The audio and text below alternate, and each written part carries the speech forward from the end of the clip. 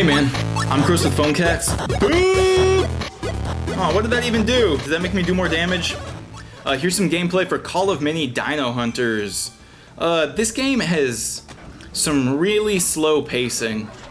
The first level, you're just dealing with these little normal mini T-Rexes, and then level 2, they'll introduce not T-Rexes, but they'll introduce Triceratops. And here's the first time me seeing a dino that has like a little bit of an upgrade to it with that. Where is he going? Oh my god. Now I'm just gonna follow him. If he's regenerating health right now, that's crazy. Where you going, little buddy? I'm gonna get you. I'm gonna chase you. No, seriously, did he just scamper off into the woods? That's really insane. This is the first time that I've ever come close to dying in this game, and I'm on the 3rd level. But I kind of got greedy following that dude around. Okay, I just had the epiphany that you can hold the fire button instead of constantly spamming it, so learn from my noob tips. See, that wasn't even that bad, and I think that was the whole level. Nah, here's a couple more. Charge at me, bro. Come at me, bro. Ooh, there's a purple dino, I see ya. And he has like some little roar attack, and he might have faster speed. But I don't know, man. This is just one of those games to where it started off way too slow for me. And I didn't even want to do a vid of it if it was just going to be the same dinosaurs and stuff like that. There are some elaborate like power-ups and weapon upgrades down the line. But just know that it's paced really slow.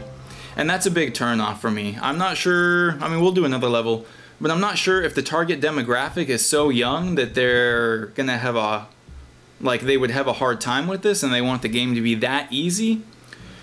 Or if, I don't know, down the line there might be some, like, pay-to-skip mechanics. I'm just gonna do another level. But yeah, I probably played this for maybe 10 minutes so far, and I'm only like 1.5% done.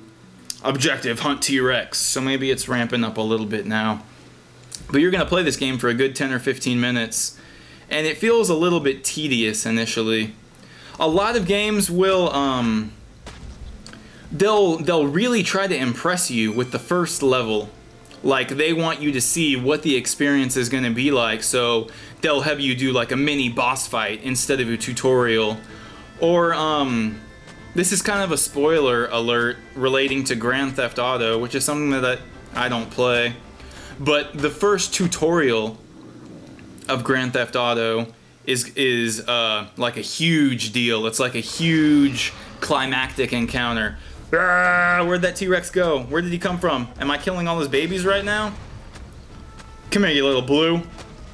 No, he's gonna get away! Got him. Okay, I just felt the screen stomping. And honestly, this should have been the first level, dude. If this was the first level, I would have been way more into this game. Ah! Yeah, this should have been it out the gate. Oh my god, he's barely taking any damage and he's hurling rocks at me? I've never even been stunned. Ah! This is more up my alley. But I'm glad that you get to see this.